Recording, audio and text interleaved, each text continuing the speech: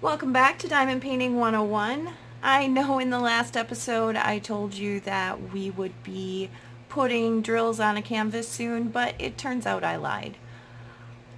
In this video I'm going to show you how I prep my canvases to get ready to start a project, as well as some other ways that you can do it, because as I've said before, there's no real right or wrong way to diamond paint. So let's get started. I've got my containers here that I'm going to put the drills in. I've got my drill pack with the inventory sheet. This is a super cute Wonder Woman. It's a small diamond painting, so this is actually one that I'm going to use to travel with, so it'll be very mobile for me. I have a box that I'll keep it in that I can use as a work surface in the car, or if I'm sitting on the couch at home instead of here at my craft desk. So I've got all of that, and then here I've got a marker, an X-Acto knife, a straight edge, I have some washi tape,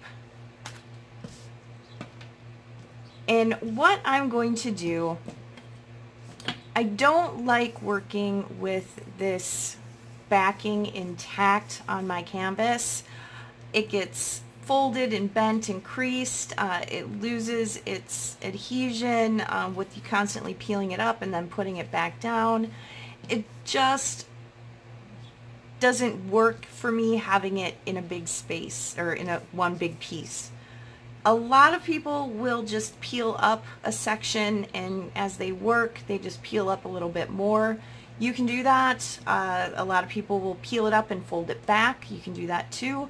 I don't like having that flappy piece of paper on my project. I like having things a little bit neater.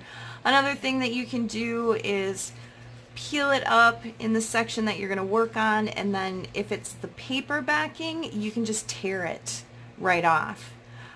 I don't like doing that either, because sometimes when you tear it, the paper thins out and it will leave some on the sticky canvas that you then have to like scrub off with a baby wipe. So for me, that's just another kind of fiddly pain in the butt thing. So what I do for my canvases is I actually score them with an X-Acto knife. To do that, I just measure how big that paper is. It helps if I put the ruler on the correct way. So this is 8 inches across. So I'll probably only score this once at the 4-inch mark, which I'm going to mark it at the top and at the bottom. Now, Sharpie marker doesn't actually stick on this paper very well because it's a waxed paper, but that's okay because I only need it to stay here for a couple minutes while I score it. So this direction, it measures at 10 1/4. I don't need to be exact here, it doesn't really matter. So I'm just going to go at 5 1/8-ish. One there. And one there.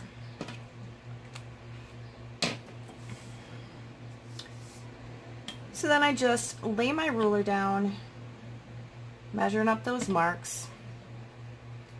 Now again, this is just how I do it. If you don't want to go to the fuss of scoring your paper, you don't have to. You can tear it. You can fold it, you can peel it back and stick it back down, totally up to you. There's no right or wrong way, this is just the way I do it.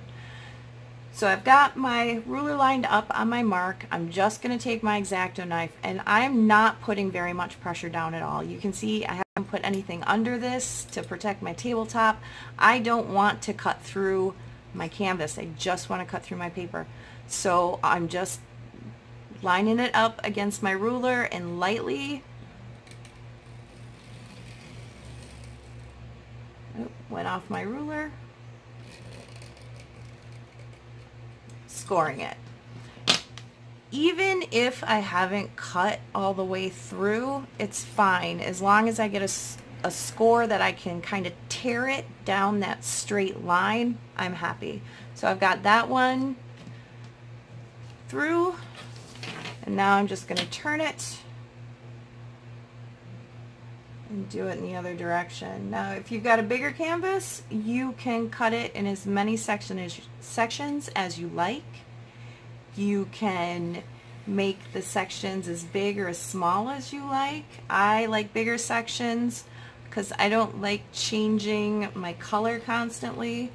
My daughter tends to score it in smaller sections. She likes completing the little bits a little easier.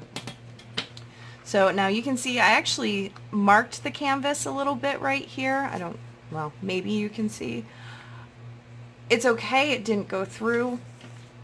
Even if I cut through the adhesive, it's not going to hurt the canvas. I just don't want to cut through the canvas. So it's a light cutting to get through that paper. And now when I'm working on this, I can work on it one section at a time. I actually saved these pieces of backing paper. I've got like a drawer full of them. And I'll use them as I'm working a section to keep my hand from getting stuck to the sticky. So even when I pull these off, they don't get thrown away. If I don't finish a whole section at one time, I can go back and stick it down, and it works to keep the canvas nice and clean and clear. So I've got that done. The other thing that you're going to want to have on hand, and you can do this at the beginning or you can do it as you're working it, is some washi tape. Painter's tape also works. You could probably use masking tape, maybe Scotch tape, I'm not sure. I like the washi tape because it's relatively low tax, so getting it back off is not a problem. When they put the adhesive on these canvases, it actually, let's see if you can see it with my lighting, it actually goes past the edge of where the drills go. So on this side, there's maybe an eighth of an inch of overlap of that sticky. On this side, there's a little less. So to avoid putting my hand in that sticky when I'm working on a canvas, I use washi tape around the edges to just keep it clean and keep my hand out of it. I don't do this though at the beginning. I wait until I've peeled a whole section up, and then I put the washi tape down before I start working that area, or right after I actually work the borders, typically when I do it, which you'll see a little bit more of once we actually start working on this canvas. So washi tape is something that you're probably going to want to have on hand, or the equivalent of washi tape.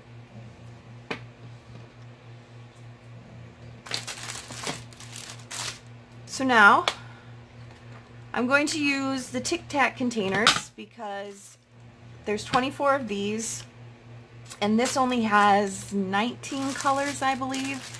And if you look, most of them are just a couple bags worth of colors, except for this one of the background colors have 13.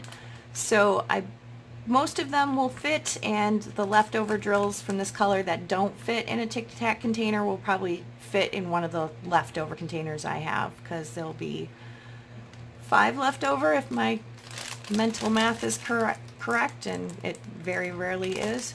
So I'm just going to load up these containers right now with my drills, get them all marked and ready to go, and I'll be right back.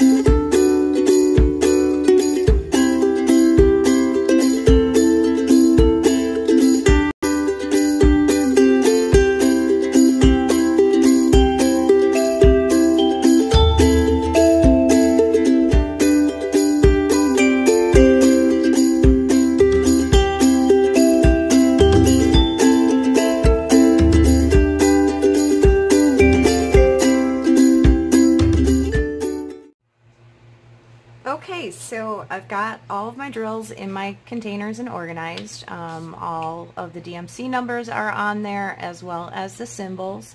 If you were wondering what the answer to the age-old question of how many packs does a Tic Tac container hold was, the answer is 6. So it will hold 6 of the small packs of 200 drills in one of these containers.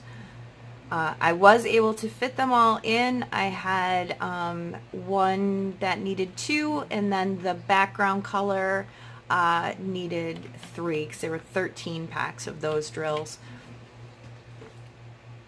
So that's all set to go, and I have put everything here on my desk that I personally need to get started diamond painting, and that is my washi tape, my pen, and my tweezers. I don't use the tweezers to place the drills like we talked about before. I do use them though. Occasionally I will put a drill in the wrong place, or I will have one fall out of my tray onto the sticky part of the canvas. These work great for getting them back up. That sticky, the adhesive on the canvas is extremely sticky, so once you set that drill down, it doesn't want to come back up ever. So you're going to need a pair of tweezers for mistakes and things. So my tweezers, my drill pen, my floral clay for inside of my drill pen, my tray, and I like this, the white tray with the spout, especially for pouring back into these tiny containers. That's going to be really important to have that little spout, but you can choose your favorite tray. The other thing that I find is really important to have are binder clips. I use binder clips to hold my canvas onto my light pad, or if I'm working on the couch, I have a lap desk that I might secure them to. I get the great big ones. I do have some of the smaller ones. If you're working on like a light pad, a thin one, the smaller binder clips work, but I just keep a few of the big ones in my kit because they work on just about anything. Even when I'm working here on my craft desk, sometimes I'll use a clip on the edge to hold a larger diamond painting in place so that it doesn't bend or move on me while I'm working. Now, the other couple things I wanted to show you for getting started and getting ready, they're not necessities, but they definitely make life a lot easier. And the first one is a light pad. You can get them, I won't say that they're inexpensive, but you can get a cheap one on Amazon for anywhere between $15 and $20. The one I use is very low end. It doesn't have an on and off switch. To turn it on, you plug it in. But it works, and that's the most important part. Now, like I said before, my eyes aren't the greatest anymore, so having this light pad made diamond painting so much easier for me. So the concept of this is you plug it in or turn it on, depending on if you have a nicer light pad than I do, and it turns on and lights up. Now, when you put your canvas over it, you'll be able to see through the canvas and read those symbols a little clearer.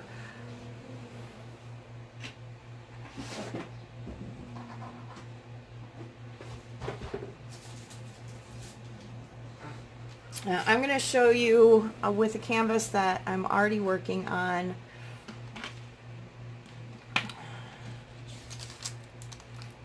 This one is printed pretty clearly, but without the light pad, this is what you see for the symbols. When you're working on ones that are different colored, it can become very hazy, very hard to differentiate the different symbols, especially if you have ones that work or that look a lot alike, like say an S and a $sign next to each other, especially if they're on the same background color. It can get really tough. So when you have the light pad and you turn it on, being able to see through that canvas and get the illumination from the bottom makes all of these symbols a lot clearer. So that one was not maybe the greatest one to show you on, so I will just go ahead and peel a section off of this one. So there we have it without the light. I'm going to turn it on. Now, I don't know how well the video is picking this up, but for me personally, without the light pad, I'm squinting, I'm bending over, I'm sitting right on top of it to try and actually see what I'm doing. As soon as I put the light under it, I can see it from 2 feet away. I can tell from where I'm sitting that this is a percentage, that's a 5, this is a 3, that's a 4. I could not tell you that without that light underneath it. So whether or not the video is actually catching the detail, this for me is my most valuable tool that I use when I diamond paint. I hate being in a place where the lighting is not good. On top of that, I have 2 desk lights attached to my desk that I use to get a cross section of light so that shadows aren't cast while I'm working. I probably don't need them, especially with the light pad. When I'm out and about in my car and I don't have this, I use that lighted pen like I showed you in the pen tutorial. So this is definitely, if you have the money, invest in one of these. I can't tell you enough how much it makes life easier, reduces eye strain, reduces back strain. It's worth every penny. So the last thing that you might want to consider for your workspace is an easel of some sort. Now, my craft desk here is actually a drafting desk, so the whole top of it lifts up to a 45 or a little bit more degree angle. So I'm not leaning over the table when I work and getting strain in my back and pain in my back. This desk was a gift from my husband. It was not inexpensive, but he's a generous guy and he doesn't like to listen to me complain about my back. So if you can get a drafting table and have a dedicated workspace, that's great. If not, there are other solutions, and I'm going to show you one. A lot of people work, and I do this too, they work at their couch watching TV. Maybe you get a lap desk or a TV tray. You find yourself hunching over if you're working at the kitchen table. This is a light pad stand. I got it on Amazon. It was, I believe, around $12. It was under $15. This actually allows you to place your light pad on it at several different angles. So it can be a real upright angle or a very sloped angle. This is very portable, so no matter where you're working, if you're working at the couch, if you're working at the kitchen table, it has this little thing here. You can adjust your work surface to an incline that is comfortable for you. The important thing when you're crafting, when you're diamond painting, when you're doing anything that's recreational is not to cause additional strain on your body. This is supposed to be relaxing. It's supposed to be fun. It's not supposed to send you to the chiropractor's office or the doctor's office. So please, please, please find a way to work that is ergonomic and does not cause you back or neck strain or eye strain or gives you headaches. If you do find that any of those things are happening to you, take a break, walk around, grab some water to drink, and reevaluate your workstation.